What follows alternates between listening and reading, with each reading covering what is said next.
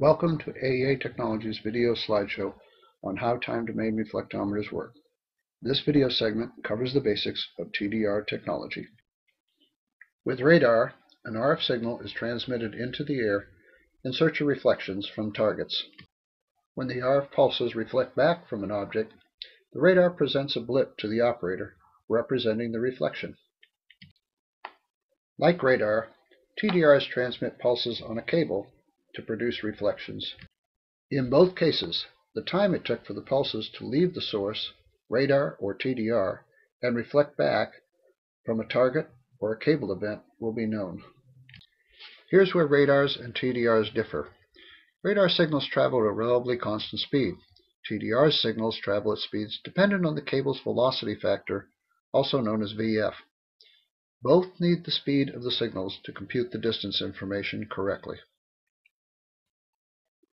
A cable's velocity factor is published by the manufacturer. VF is expressed as a fraction of the speed of light in a vacuum, like the examples shown in this slide. To compute the distance to events, the TDR takes the time of reflection, divides by 2 because it's always a round trip, then multiplies by the cable's VF. In our example, a reflection from 20 nanoseconds is divided by 2, multiplied by 0.66, which is a little over 648 million feet per second, or over 197 million meters per second. The result is a distance of 6.48 feet, or a little over 2 meters to the reflective event.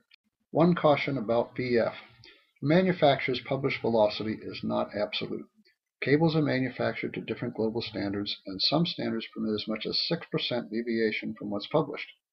Quality cables are generally not more than 1% off published VF. However, after a cable has been spooled, unspooled, pulled, cut, spliced, connectorized, etc., its actual velocity may have been altered from the published velocity. Age, moisture intrusion, and other factors can also change a cable's velocity. It's always best to validate the cable's actual velocity before accepting a TDR's distance readings as accurate. Secondly, VF is also known by different names: velocity of propagation, abbreviated VP or VOP, and nominal velocity of propagation, abbreviated NVP. They are all referring to the cable's velocity. The key factor that is the basis on how TDRs work is the cable's characteristic impedance, also known as Z0. As shown in this slide, the impedance is based mainly on the capacitive coupling between either the center conductor and shield, as illustrated with the coax cable on the left, or the two conductors in a twisted pair, as shown on the right. Any deviation from a cable's manufacturer's impedance, Z0, will cause deviations in the TDR's trace. In the top example, both the coax and twisted pair cable are open.